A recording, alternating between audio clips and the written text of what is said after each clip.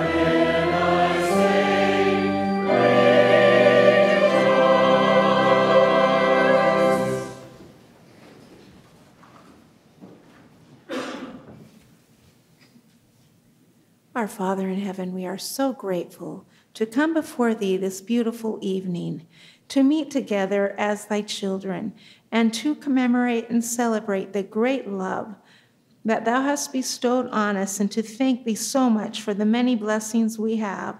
We celebrate the beauty of righteousness coming from heaven, from the heavens dropping down and announcing thy great love and thy Son, Jesus Christ, crucified and resurrected.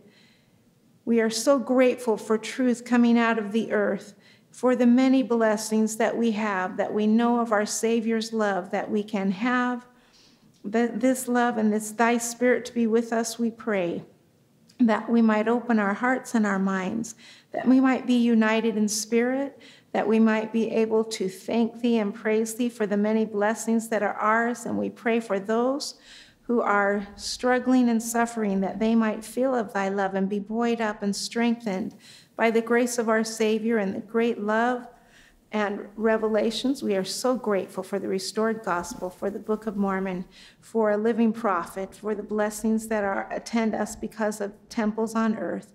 We ask thee to be with us this night. We pray that the technology would work, that we might be strengthened in heart and mind. And we say these things in the name of thy Son, Jesus Christ. Amen.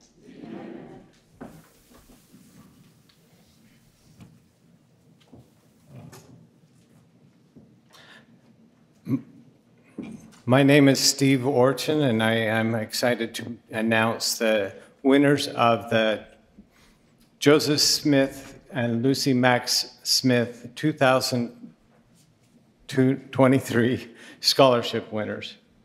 Our third place prize goes to Jeanette Baird.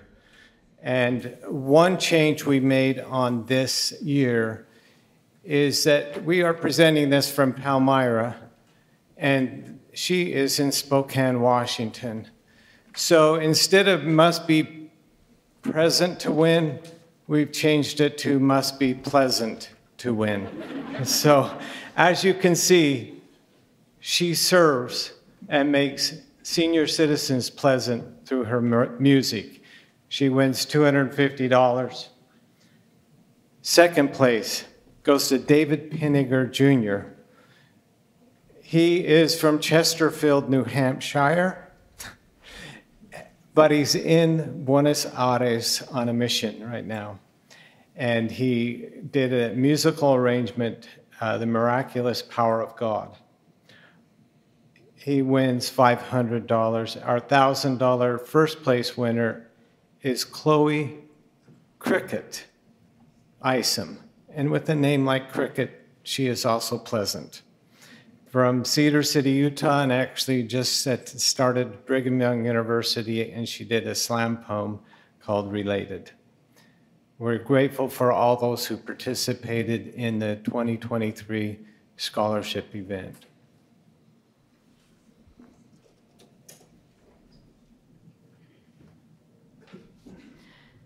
After all of the struggles, persecutions, problems that the Smiths faced, not one of them ever recounted or denied their testimony.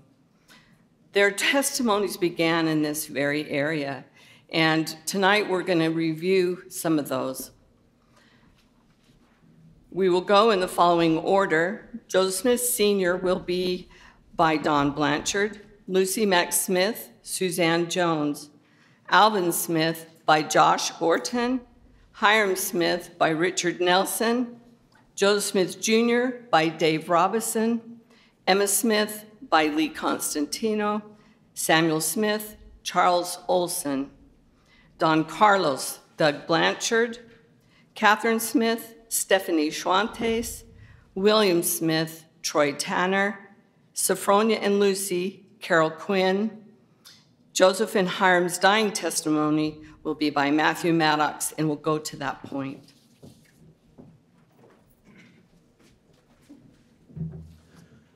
Father Smith was the first one to hear of Moroni's visit to his son, Joseph Jr. He was also the first one to believe in Joseph's vision of Moroni. After being told that Moroni instructed young Joseph to meet him at the hill Cumorah, Joseph Sr. immediately told his son to accept it and that it was of God, and to go and do as commanded by the messenger. Father Smith walked thousands of miles bearing testimony of these events.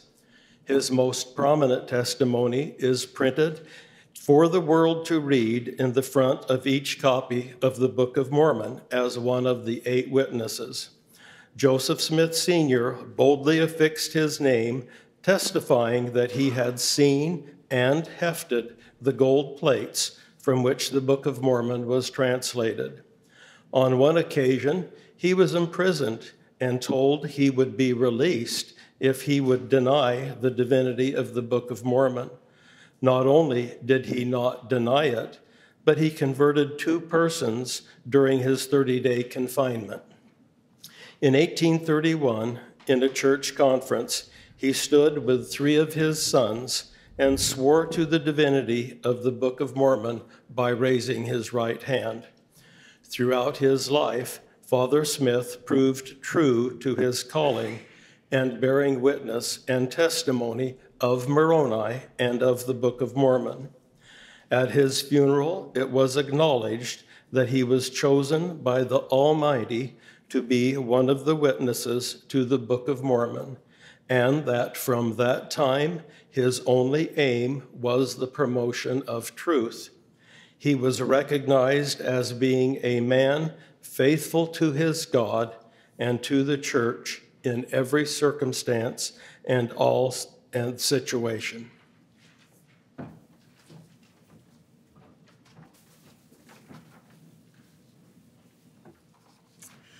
Lucy Mack Smith was fierce in her testimony and unrelenting in support of Joseph, her prophet son.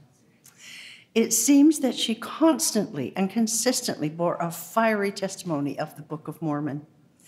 She once said that people often asked her about the details of its coming forth, and as a result, quote, "She had almost destroyed my lungs giving these recitals to those who felt anxious to hear." Mother Smith's testimony is powerfully evidenced on her journey from New York to Kirtland on the Erie Canal.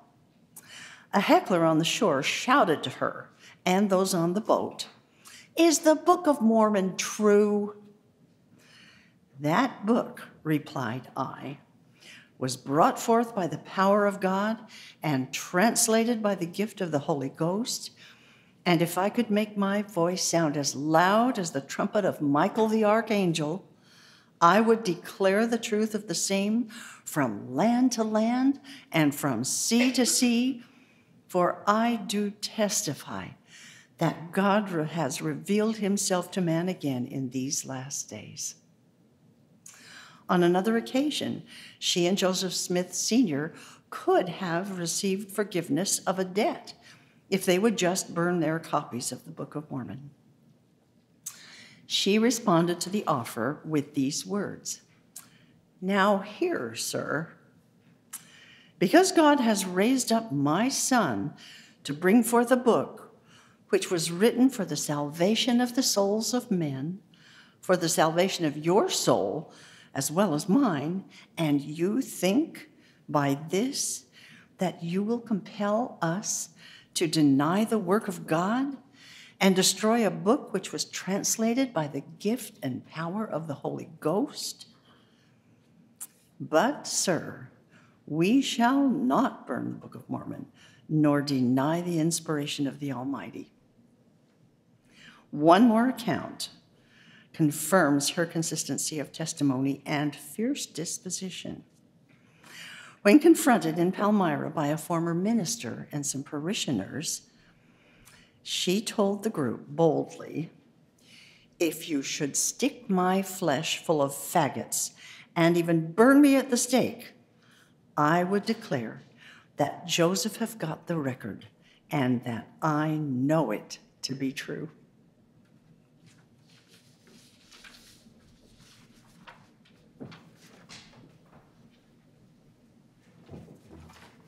Alvin, the oldest son, manifest his testimony of the reality of Moroni's first 4 visits to the Smith log home on his deathbed.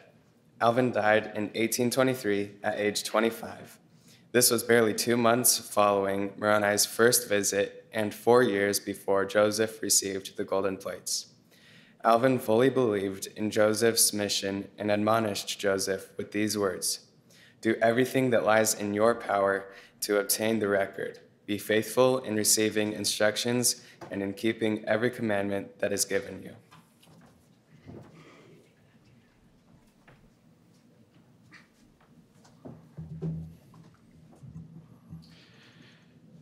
Hiram Smith's certain and unwavering testimony is documented as early as 1830, when he, along with his father and brother Samuel, were allowed to view the gold plates from which the Book of Mormon was translated.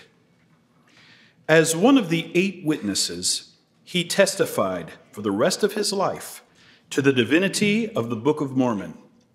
His witness continues even to this day through the written testimony in each Book of Mormon. His witness continues, and he testified that he had seen the plates with his eyes and handled them with his hands. Hiram's testimony is strengthened by his seemingly constant persecution, abuse, and even imprisonment.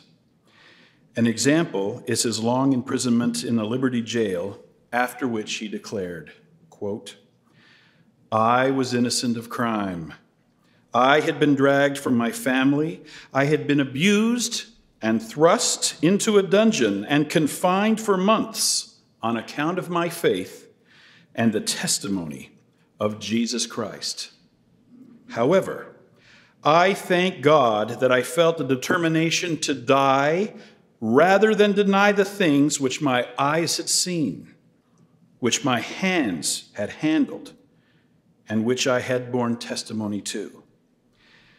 I can assure my beloved brethren that I was enabled to bear as strong a testimony when nothing but death presented itself as ever I did in my life." Close quote. In the end, Hiram paid the ultimate price as he gave his life with his younger brother, Joseph, in Carthage as his final testimony.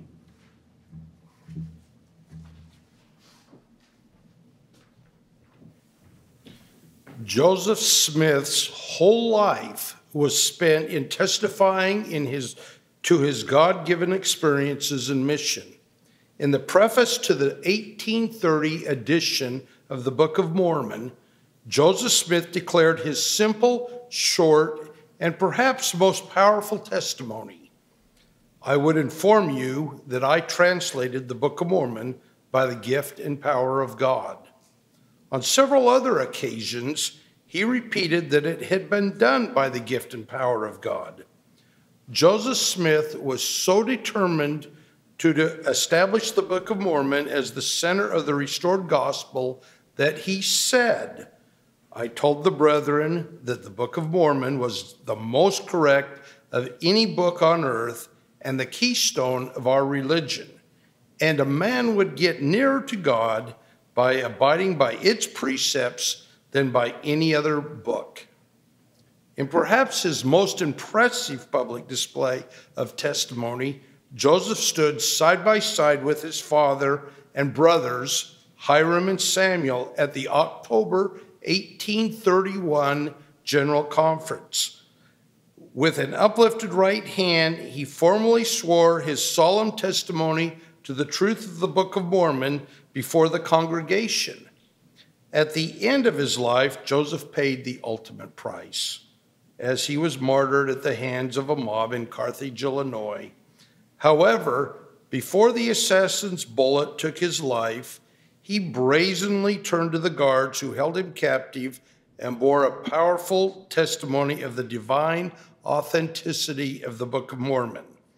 He closed his life with his testimony and literally sealed his mission and his works with his own blood.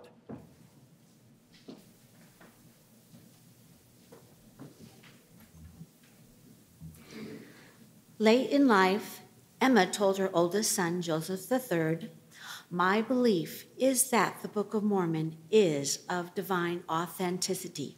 I have not the slightest doubt of it. I am satisfied that no man could have dictated the writings of the manuscripts unless he was inspired. For when acting as his scribe, your father would dictate to me hour after hour. And when returning after meals or after interruptions, he could at once begin where he had left off, without either seeing the manuscript or having any portion of it read to him. This was a usual thing for him to do. It would have been improbable for a learned man that could do this, and for one so ignorant and unlearned as he was, it was simply impossible." She further elaborated, "The plates often lay on a table without any attempt at concealment, wrapped in a small linen tablecloth, which I had given him to fold them in. I once felt of the plates as they thus lay on the table. Tracing their outline and shape, they seemed to be pliable, like thick paper, and would rustle with a metallic sound when the edges were moved by the thumb, as one would rustle the edges of a book. When questioned if Joseph Smith could have dictated the Book of Mormon after having first written it or having first read it out of some book, Emma responded, "Joseph Smith could neither write nor dictate in a well-worded letter, let alone dictate a book like the Book of Mormon. And though I was an active participant in the scenes that transpired and was present during the translation of the plates and had cognizance of things as they transpired, it is marvelous to me, a marvel and a wonder, as much so as to anyone else."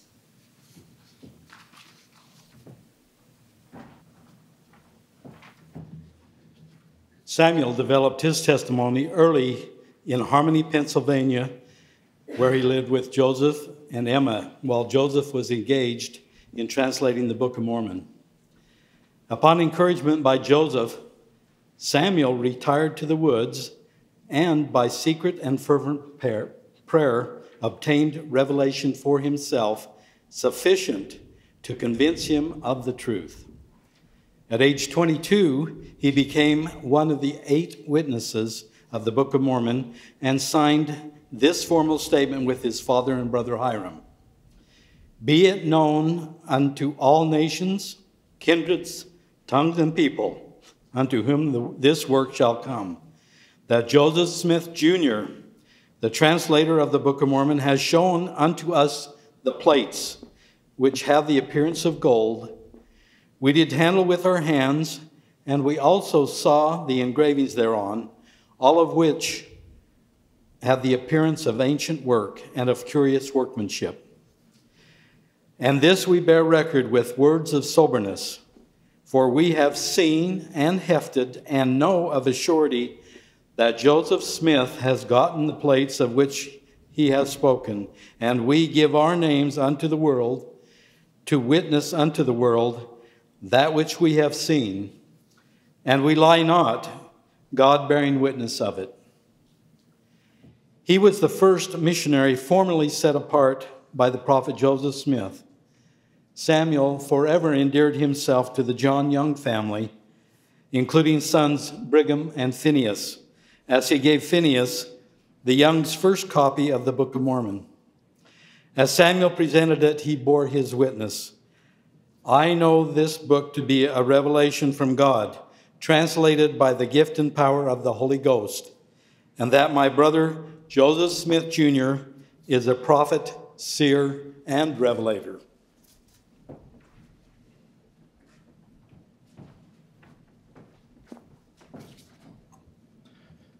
Don Carlos Smith was the youngest of the Smith sons. At Don Carlos's death, the prophet Joseph Smith paid tribute to his younger brother's long-held witness, as he stated that Don Carlos was one of the first to receive my testimony. The evening after the Book of Mormon plates were shown to the 8 witnesses, Joseph Smith said that all the witnesses, as also Don Carlos, bore testimony to the truth of the Latter-day Dispensation. This spirit of testimony marked Don Carlos's entire life. In 1830, when but 14, he accompanied his father on a mission to St. Lawrence County, New York, by testifying and providing them Books of Mormon. They were instrumental in the conversion of his cousin and future church leader, George A. Smith. When the Smith family arrived in Kirtland in February of 1831, Don Carlos was so exhausted from his journey and fell asleep in his chair during the first Sunday meeting they attended. Nonetheless, said James Henry Rollins, after several had spoken, Don Carlos awoke and arose and bore as strong a testimony as I ever heard of the truth of the work. This spirit of testimony of the Book of Mormon guided him throughout his missions in Pennsylvania, New York, Virginia, and Ohio. He later went on missions to Tennessee and to Kentucky to raise money to buy out the claims and property of the mobbers in Davis County, Missouri. His own journal tells of the experiences in which he testified to mobs and mobbers who were violently unfriendly to Latter-day Saint causes. Don Carlos also was one of the few who Joseph selected to bear testimony at the dedication of the Kirtland Temple. Joseph simply recorded that President Don Carlos Smith also bore testimony of the truth of the work of the Lord in which we were engaged.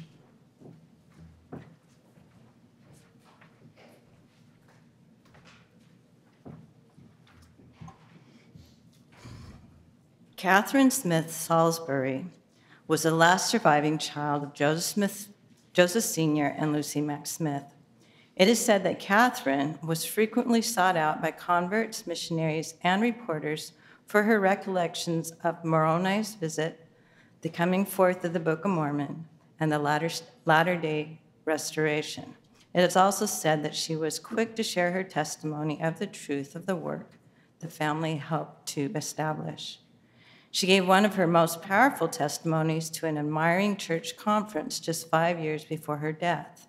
She declared, "I desire before I pass away to place my testimony on record. I am the only surviving sister of the martyrs Joseph and Hiram Smith and will soon be 73 years old. I can testify to the fact of the coming forth of the Book of Mormon and also to its truth. I well remember the trials my brother had. He went frequently to the hill, and upon returning would tell us, 'I have seen the records, also the brass plates and the sword of Laban with the breastplate and interpreters. I shall soon pass away, but while I can, I will bear my testimony to the truth of the latter-day work, both spiritual and temporal. I know that it is true.'" Catherine, apparently like others in the family, also hefted the concealed plates. She once told her grandson, Herbert S. Salisbury, who was a college president and church historian, that while dusting up the room where the prophets had his study, she saw a package on the table containing the gold plates, on which was engraved the story of the Book of Mormon. She said she hefted those plates and found them to be heavy like gold, and also rippled her fingers up the edge of the plates and felt that they were separate metal plates and heard the tinkle of the sound that they made.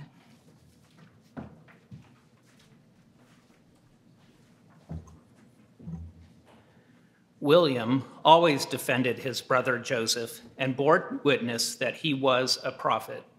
William electrified an audience in 1844 as he delivered these irrefutable words of testimony. He said, "I hold in my hand the Book of Mormon. The world has been filled with articles for the purpose of making it appear a falsehood. One of the great hobbies raised upon which to fight is the angel's visit to Joseph Smith. I well remember the effect produced upon my father's family when he told us he was to receive the plates. How we looked forward with joy and waited until the time should come. When Joseph received them, he came in and said, "Father, I have got the plates."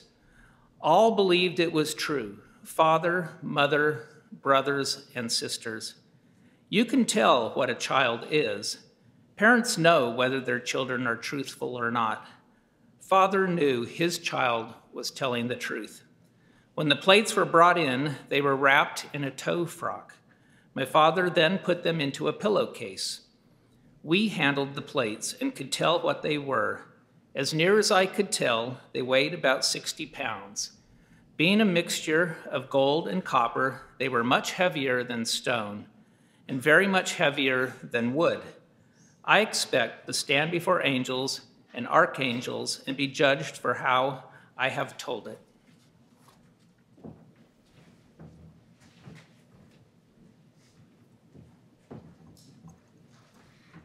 Joseph's remaining two sisters, Sophronia, born in 1803, and Lucy, born in 1821, also believed in Joseph. Although documented testimonies from them is scarce, it is known that they had strong testimonies and bore them publicly. William, their brother, said, "All believed it was true, father, mother, brothers, and sisters." One reason they believed was because Father and Mother Smith gathered their family together in the evenings to learn of Joseph's experiences and scenes he had witnessed while translating. Sophronia and Lucy, along with the others, learned and developed testimonies, while, as Mother Smith stated, Joseph commenced telling us the great and glorious things which God had manifested to him. Joseph related scenes in great detail. For example, he would describe the ancient inhabitants of this continent, their dress, their mode of traveling, and the animals upon which they rode, their cities and their buildings, with every particular. He would describe their mode of warfare, as also their religious worship. This he would do with as much ease, seemingly, as if he had spent his whole life with them. Sophronia's testimony was also strengthened by one experience in Palmyra, when Joseph handed their sister Catherine the wrapped plates to hide from a pursuing mob. Catherine ran to the bedroom where she and Sophronia slept. Sophronia threw back the bedding, and Catherine put the bundle on the bed, quickly replacing the bedding. Both of them lay down on the bed and pretended to sleep, thus outwitting the mob. A few references to testimony from Sophronia and Lucy have survived. An elder from the Reorganized Church of Jesus Christ of Latter-day Saints, George F.A. Spiller, visited Sophronia and her two sisters, Catherine and Lucy. He recorded, "They testified that they knew that their brother Joseph was a prophet of God."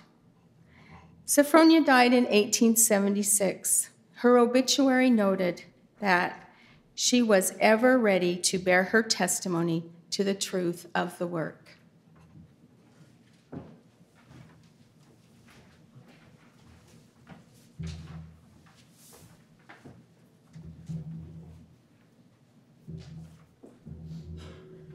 These are Elder Holland's words, which he requested be recorded as his testimony in heaven and on earth. When Joseph Smith and his brother Hiram started for Carthage to face what they knew would be an imminent martyrdom, Hiram read these words to comfort the heart of his brother. "Thou hast been faithful, wherefore thou shalt be made strong, even unto the sitting down in the place which I have prepared in the mansions of my father.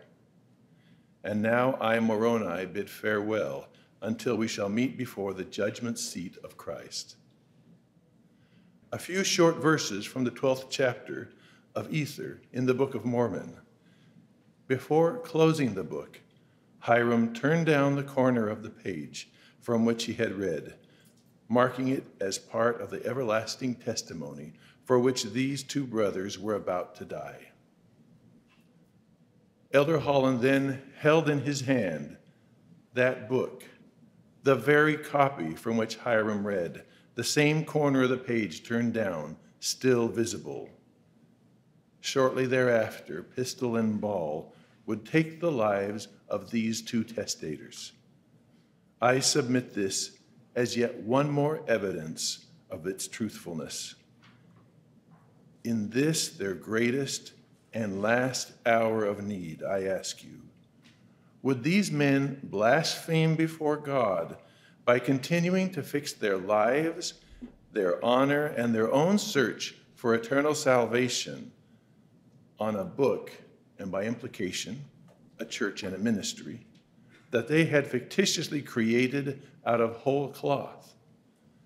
Never mind that their wives are about to be widows and their children fatherless.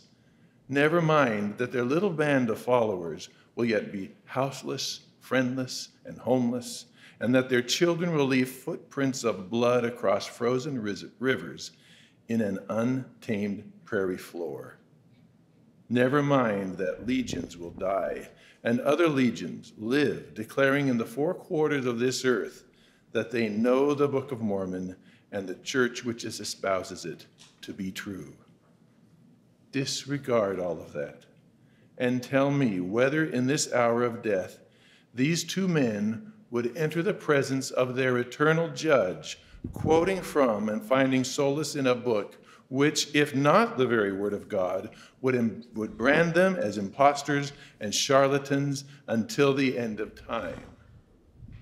They would not do this.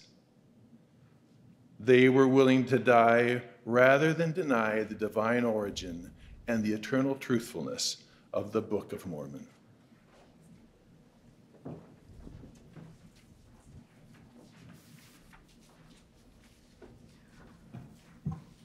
We will now have a musical number from the Erie Chorale.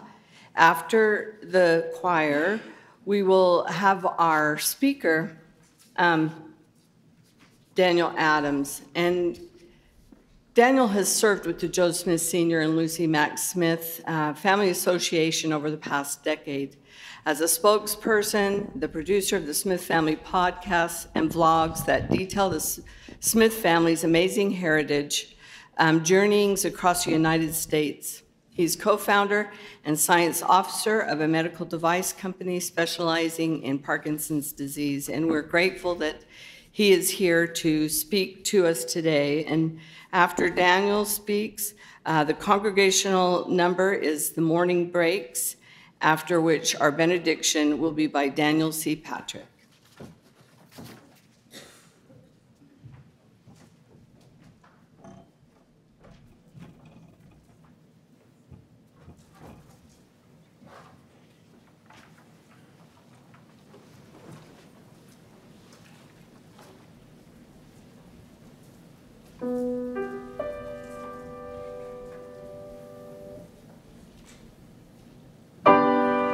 Gloria, Gloria.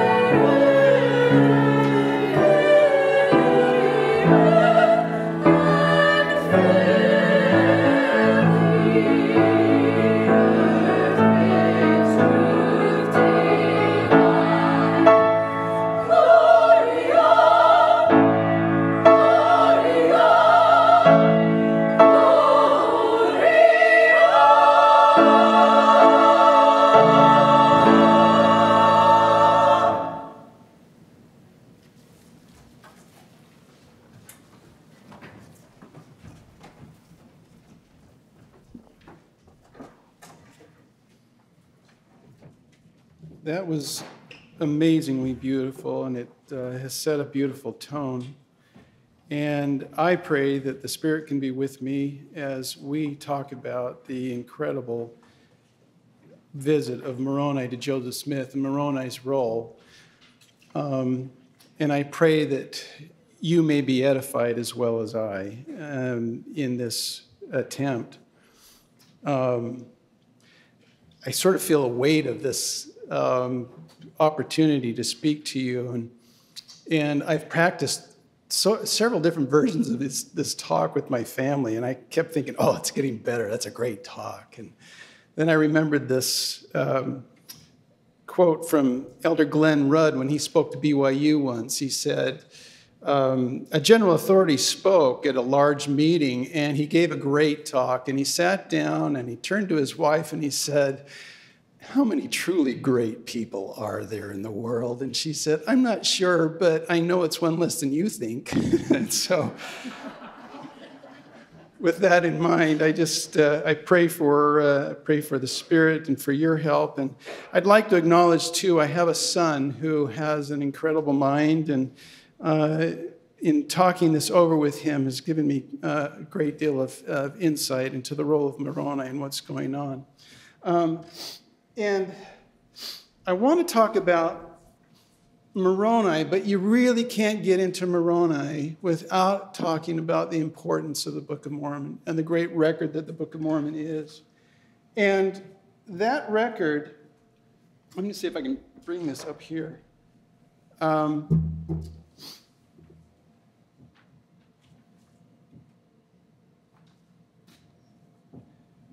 That record can't be possible without the great restorer prophets that caused it to be able to come forth.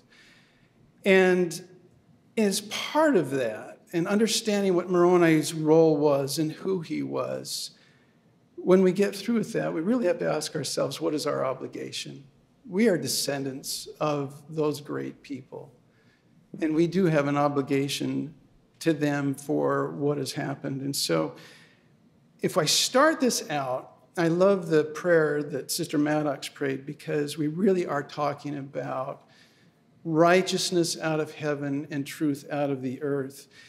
Enoch is seeing the history of the earth unfold before him, and he sees all these terrible things. He sees apostasies happen. He sees the children of men be righteous, and then they turn wicked again. And he's just weeping, and he says to the Lord, when will the earth rest? When are we going to be able to just rejoice and be together? And the Father says to him, there is going to come a time. And let me just read this to you. And the day shall come that the earth shall rest, but before that day, the heavens shall be darkened, and a veil of darkness shall cover the earth, and the heavens shall shake. And also the earth in great tribulation shall be among the children of men, but my people will I preserve. And righteousness I will send down out of heaven, and truth will I send forth out of the earth to bear testimony of my only begotten, his resurrection from the dead, yea, and also the resurrection of all men. And the righteousness and truth will I cause to sweep the earth as with a flood, to gather out mine elect from the four quarters of the earth into a place which I shall prepare, an holy city, that my people may gird up their loins and be looking forth for the time of my coming. For there shall be my tabernacle, and it shall be called Zion, a new Jerusalem. And the Lord said unto Enoch, then shalt thou and thy city meet them there, and we will receive them unto our bosom, and they shall see us. And we will fall upon their necks, and they shall fall upon our necks, and we shall kiss each other. Isn't that our desire? When will the earth rest? When can we be reunited with our loving ancestors, those who we honor tonight? And when will righteousness sweep the earth? This is the coming forth of the Book of Mormon. Joseph Smith goes into a grove, and righteousness comes down out of heaven. And then Moroni comes to Joseph Smith, and truth comes out of the earth. I want to talk about this record because there's a great doctrine associated with that record. And it's very important to understand that if we desire salvation, it's imperative for us to know how the Lord gathers his people, because we need to know what he tells them and what the covenants are so that we can keep those covenants. And so the Lord then creates this record. And it's a witness of his dealings that have been kept from the beginning that both prophesies and testifies of this gathering. And he commands his people to record those prophecies in history that they may be judged accordingly at the last day. So that's how great and important this record is. And this is what Moses 6, that's where I was reading, comes from. That's why it's so important, because he's talking about the record. And Enoch speaks then about how the Lord starts the record. And it says, and a book of remembrance was kept, in the which was recorded in the language of Adam, for it was given unto as many as were called upon by God to write by the Spirit of revelation.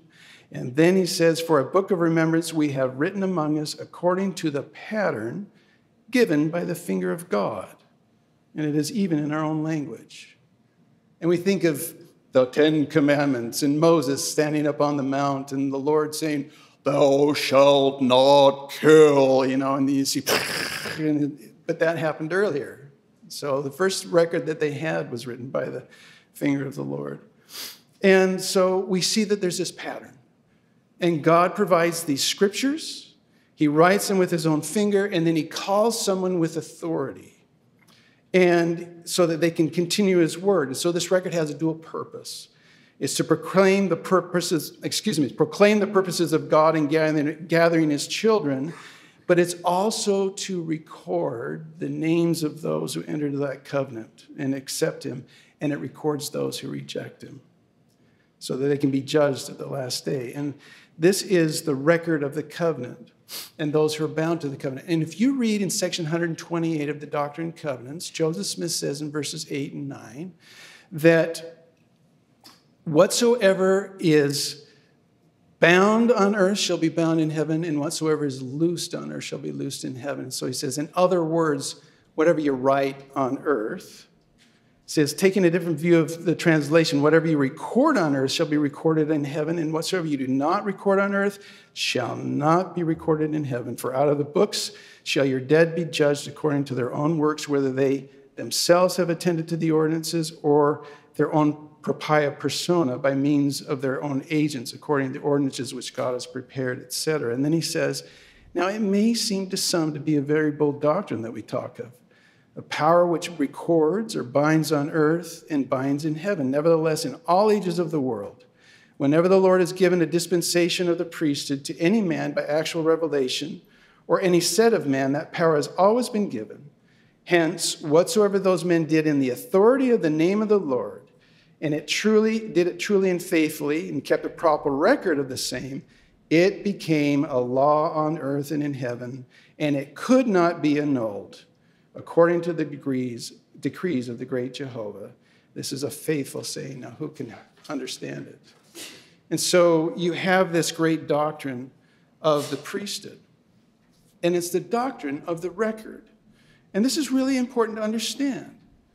If you have the priesthood, you have a modern record, because it's the whole purpose of God gathering his children. And if you don't have a record, you don't have the priesthood. And so that priesthood is going to give you continuing covenants. It's going to give you an authorized representative. And it's going to bind on earth or loose on earth and in heaven. And it's going to list who has that inheritance. And so one of the things that God does is he says, now look, if you don't have a book, you don't have the priesthood. So this is really important.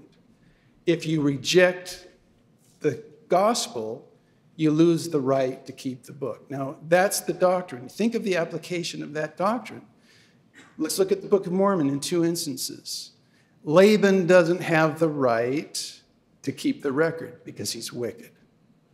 And so we transfer from Laban to Nephi, who is called now to keep the record so that his people can prosper and then they can have the covenants of the Lord and their names can be written in the book. When Nephi leaves Laman and Lemuel, what happens to Laman and Lemuel? They're angry because they understand the doctrine of the record.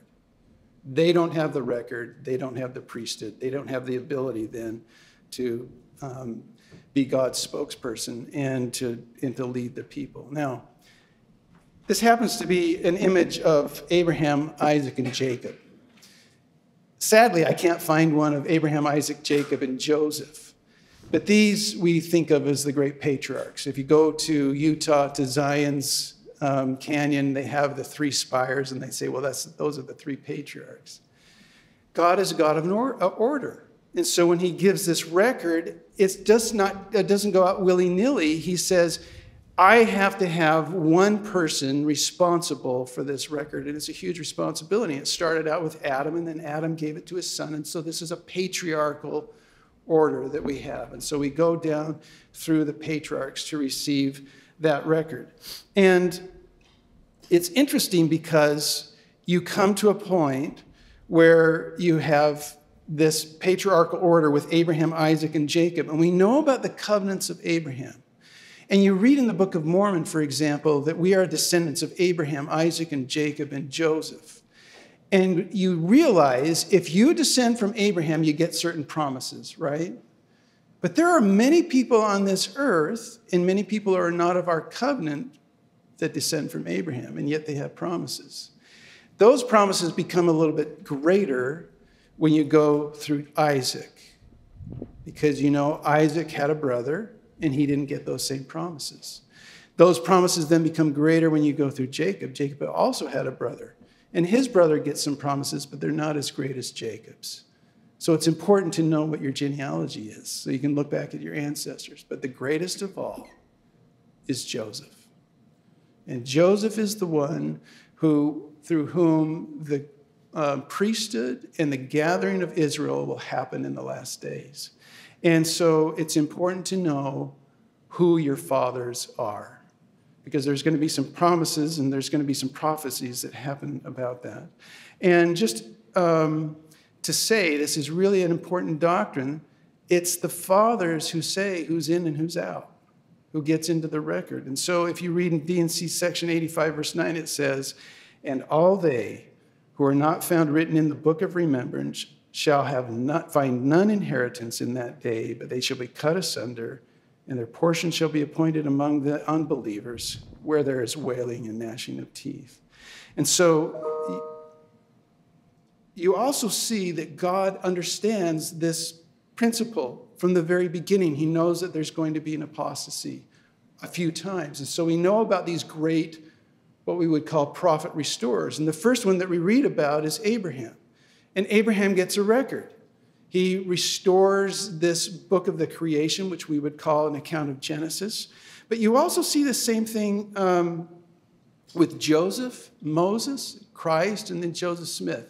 Actually, the prophecies about these restore prophets is the greatest and most repeated prophecy in Scriptures. We have Genesis chapter 50. This is the first, and you have Joseph, who is the greatest seer. And he says, the Lord has shown me Shiloh, and he tells us all about Jesus Christ. And then he says, but there will also be a Moses. And Moses I am sure of, and he will redeem Israel from Egypt. But then there will be another one after Shiloh, and his name will be my name, and his father's name will be my name as well. And he talks about Joseph Smith. And it's a really beautiful section. And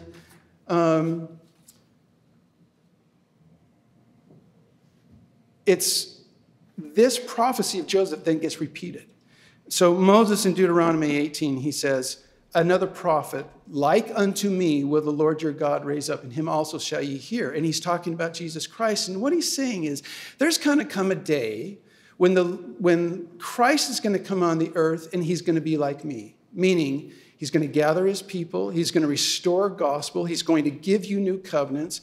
And if you think that you can say, we have Moses to our father, and we're going to reject you and your covenants, then you will be cut off from among the people. So he explicitly says that.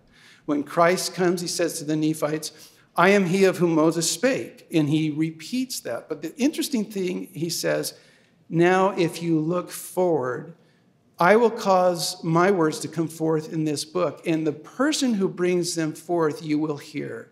And he will be like me. And those people who do not hear the words of that book will be cut off from among my people. And so Joseph sees all of this. And that's why Joseph says, therefore, the fruit of my loins shall write, and the fruit of the loins of Judah shall write. And we'll put in this history and the covenants that the Lord is going to make with our people. Because by the words of the book, we are going to be gathered into the covenant, or we're going to be rejected and cut off. Okay, so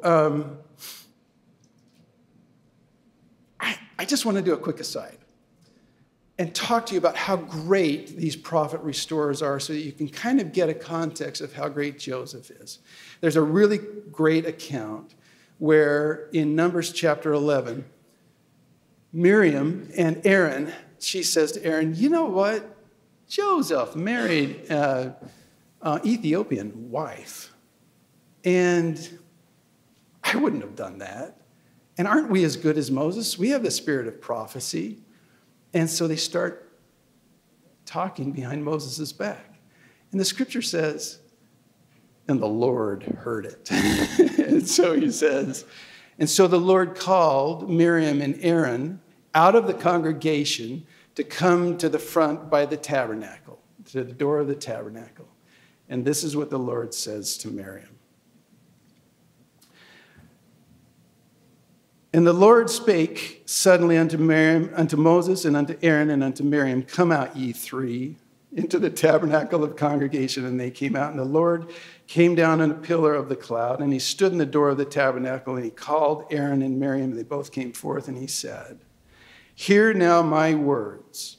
If there be a prophet among you, I, the Lord, will make myself known unto him in a vision, and I will speak unto him in a dream. My servant Moses is not so, who is faithful in all my house. With him I speak mouth to mouth, even apparently, and not in dark speeches. And the similitude of the Lord shall he behold. Wherefore then were you not afraid to speak against my servant Moses? And immediately Miriam had leprosy. And so it takes her 7 days of purification so that she can have that curse taken away from her. Now you jump to Doctrine and Covenants, section 28, verse 2. And the Lord says, Joseph is my appointed spokesperson. He's the leader of the church, for he receiveth my commandments even as Moses. So there are prophets, and then there are prophets. And Moses was a great prophet. Joseph of Egypt was a great prophet. And Joseph Smith stands in that inner circle of the great prophet restorers, to whom the Lord speaks, apparently, even face to face. All right, so now we come to Moroni. We're going to set this scene. And so we want to talk a little bit about Moroni. And so we have this prophecy that tells us that Moroni is going to come. And you've read this. It's in Malachi. And he says, behold, I will send my messenger, and he shall prepare the way before me. And this is the announcement at the end of the Old Testament that the day of restitution will finally come at some point. And when it does, there's going to be an Elias or a messenger who is going to prepare the way. And one of the things he's going to do is going to turn the hearts of the children to the promises that were made to their fathers. And it's going to happen before the great and terrible day of the Lord. All right, so I just want to do a quick interlude here and talk a little bit about Moroni, this great man who comes to Joseph Smith. Some of the things we know about him. Now, he was a warrior, and he was a prophet. He lived alone for about 36 or 37 years after his father was killed in battle. He saw the Savior and talked with him. He said that the Savior talked with me in pure humility as a man speaks to another face to face. Here's another man that sees the Savior in that way. He's the last witness of the destruction of the Nephites, and he was resurrected. Now think about that. He dies 1,400 years before Joseph Smith. He dies 400 and something years after Christ, and yet he's resurrected.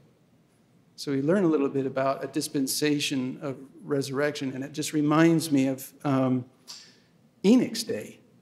Enoch had the key of translation, right? And so he was able to translate his people.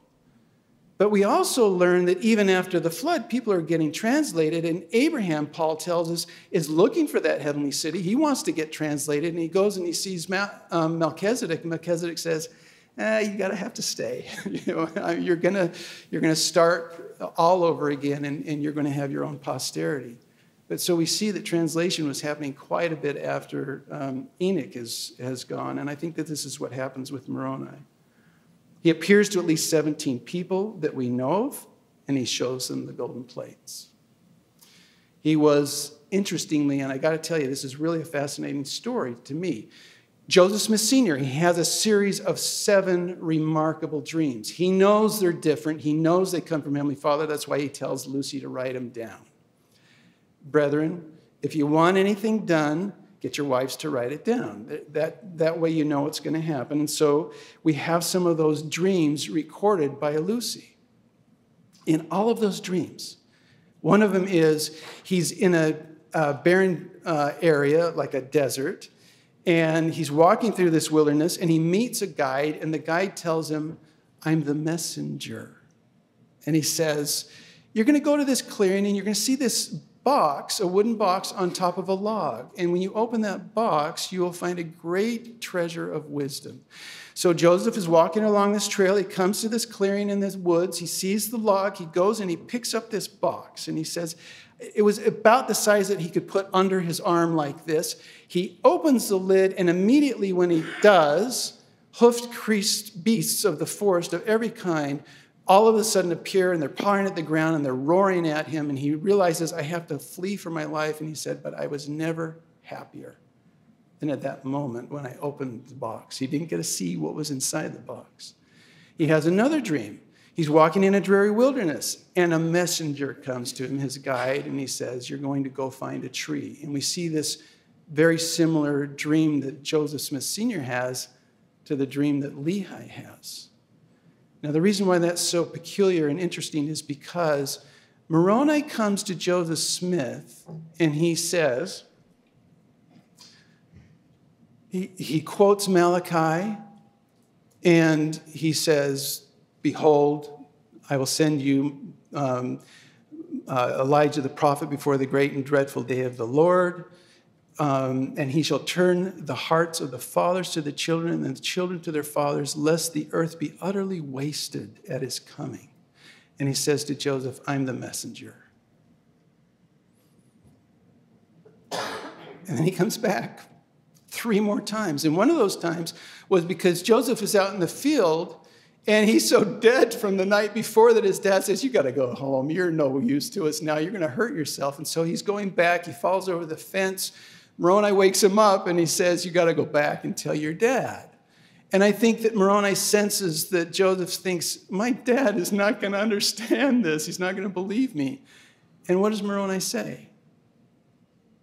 Tell him the messenger sent you. And Joseph goes back, and he says, Dad, you're not going to believe this, but last night I had this vision, and this angel came, told me he was the messenger, and this is what he said. And Joseph Sr. weeps, and he says, go do everything that he told you. It is true. This is the fulfillment of the Father's dreams. And Moroni says to Joseph Smith, quoting Joel chapter 2, that your old men shall dream dreams, and your young men shall have visions. And that was a fulfillment of the prophecy of Joel. Okay, So we know that Moroni translates the book of Ether. If you read in section 27 of the Doctrine and Covenants, you realize the Lord committed to Moroni the keys of the stick of Ephraim. And I want to just talk about that briefly.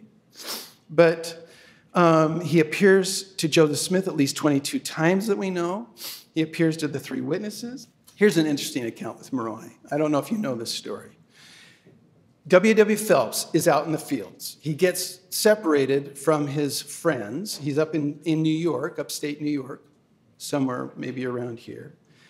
And so he's with his horse, and he dismounts from his horse. He's famished. He's hungry.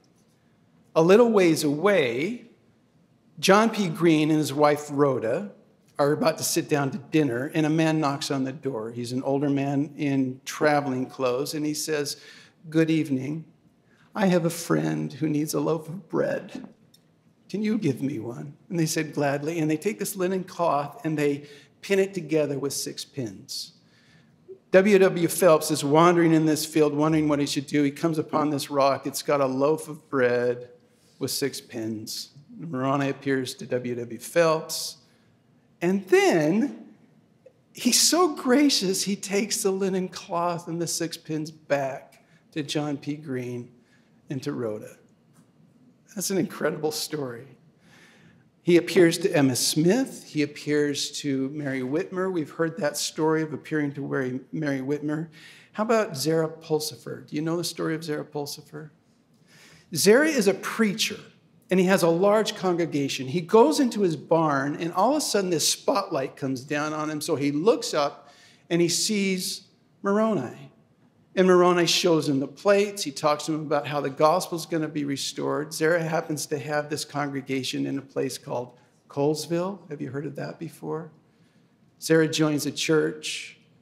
Most of his congregation joins the church. He becomes a 70, later a missionary. And one of the most remarkable accounts, he goes and preaches the gospel to Wilford Woodruff. And Wilford joins the church indirectly because of what Moroni did. John Taylor, before he joins the church, he has this dream. He sees this angel, and he is trumpeting, and he has the restored gospel. And he doesn't know what this is. He gets a Book of Mormon, and he goes, "Oh, I know what this is all about. I had this dream. I saw Moroni." One of the most remarkable things is a statement by Orson Hyde. Orson Hyde said that Moroni is the angel guardian of America. He was with Washington in his camps of trouble. He presides over the destiny of the United States. He was with Columbus. He gave him dreams. He calmed the elements and helped his frail vessel reach America. Now, think of the keys of the stick of Ephraim that God committed to Moroni. And the keys of the stick of Ephraim are this. It's not just so that you can translate the stick of Ephraim, but it's so that the stick of Ephraim can sweep the earth as a flood, that righteousness can go out. In order for that to happen, our American government has to be in place. Freedom has to be here. And he has to make sure that certain people are involved in that. Moroni has a very intimate role to play when we're talking about coming forth of the Book of Mormon. Let's get back to that prophecy from Malachi. And these are the words that Malachi speaks or writes, but it's very interesting because they are identical to the words that another prophet wrote, and that prophet lived 1,000 years before Malachi. So the question is, who said it? Who do we give credit for this great prophecy of sending Elijah the prophet and the messenger, which will prepare the way for the Lord? And it's interesting, too, because Nephi says, "For behold, thus saith the prophet." And I just want to explain that really quickly. When you have great prophet restorers, they stand head and shoulders above other prophets. And so in the Old Testament days, Isaiah says, "For thus saith the prophet," and we know what Isaiah was referring to. It's Moses, because Moses is the great prophet restorer. He gives us Genesis, Exodus, Numbers, Leviticus, Deuteronomy, and he sets the law.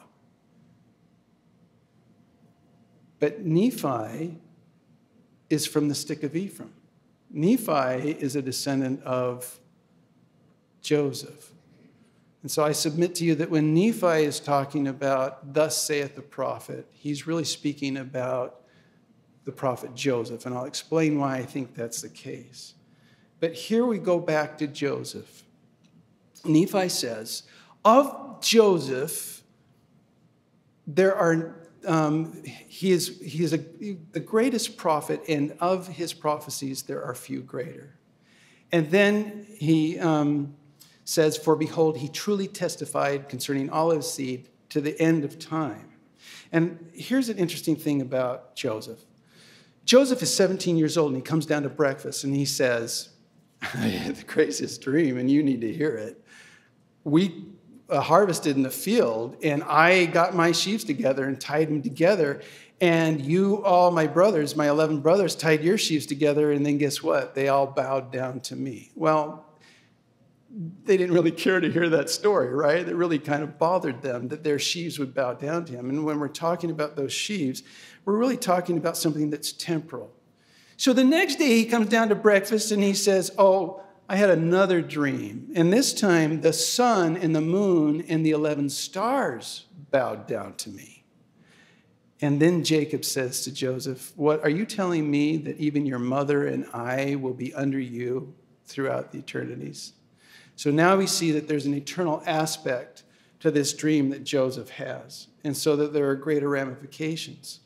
So the real question I have is, what does Joseph's dream have to do with Malachi and Nephi's prophecy? We're talking about sheaves, and this is where Moroni comes in. What's left after the harvest?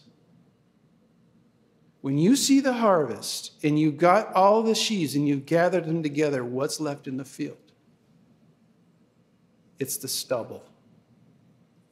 Now, don't you think that 17-year-old Joseph of Egypt saw the stubble? Don't you think that he understood what that stubble meant? Don't you think that he probably also prophesied before the great and dreadful day of the Lord that's going to be burned, and all the proud and they that do wickedly, etc.? I think it's interesting that Joseph of Egypt has a dream at age 17. Joseph Smith is visited by Moroni at age 17. And here's the interesting thing. Moroni comes on September 21st, 1823. This is the hour of Yom Kippur. This is the Feast of the Tabernacles.